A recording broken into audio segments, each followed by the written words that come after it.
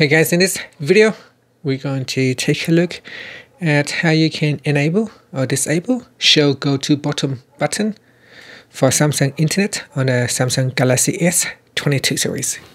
First, tap on the home button to return back to the home screen, and from the home screen open up the Samsung Internet app browser. Then tap on the menu key at the bottom, and from the pop-up menu tap on settings. In settings, you want to swipe up to go down and tap on web page view and scrolling.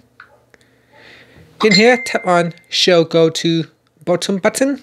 Tap on the toggle button to switch it off or turn it on. Once it is switched on, we can now tap on the back key to go back to the internet page.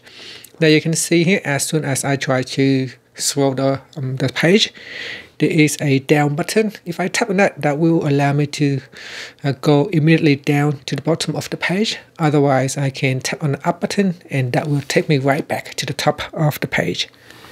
And finally, I can tap on the home button to return back to the home screen.